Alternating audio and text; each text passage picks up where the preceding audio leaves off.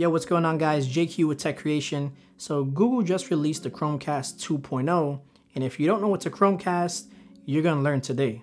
So here's everything you need to know about the Chromecast 2.0.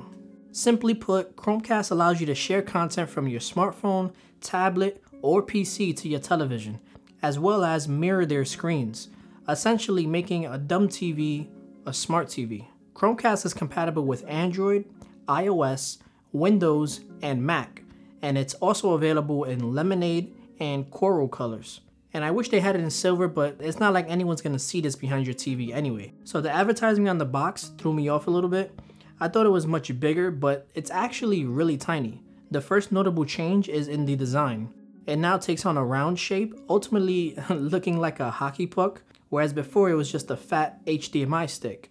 It's made of a hard, shiny plastic material, which is what makes this so affordable, and at $35, it's a steal compared to the likes of other streaming devices like the Apple TV or Roku, for example. The price of the original also dropped to 28 bucks on Amazon, I believe, so if your budget is really tight, I'll leave a link for you down below in the description in case you're interested.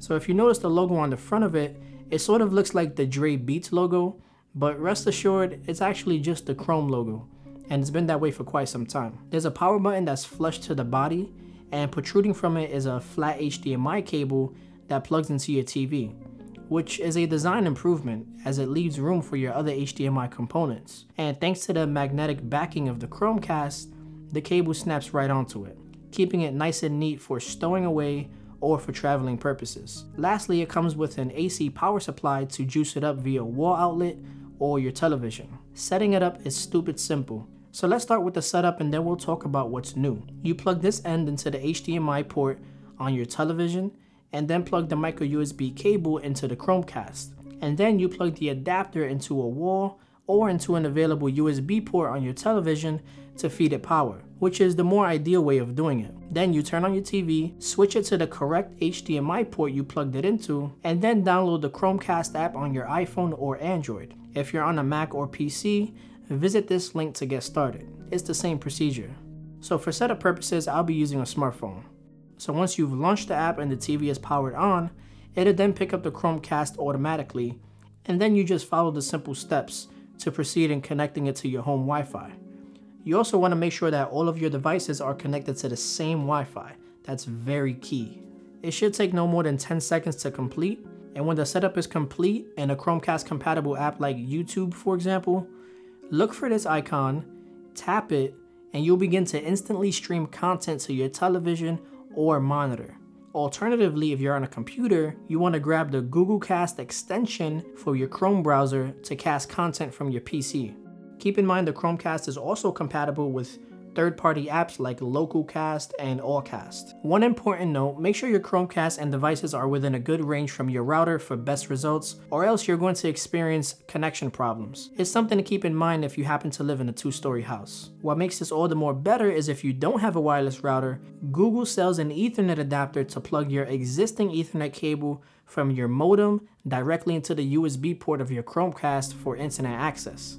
Now, how cool is that? So what's new? Well, for starters, Chromecast now supports the latest standards in Wi-Fi streaming, which is 802.11ac along with 5 GHz networks. But don't let those numbers confuse you, this just means it works with basically all modern Wi-Fi networks and routers.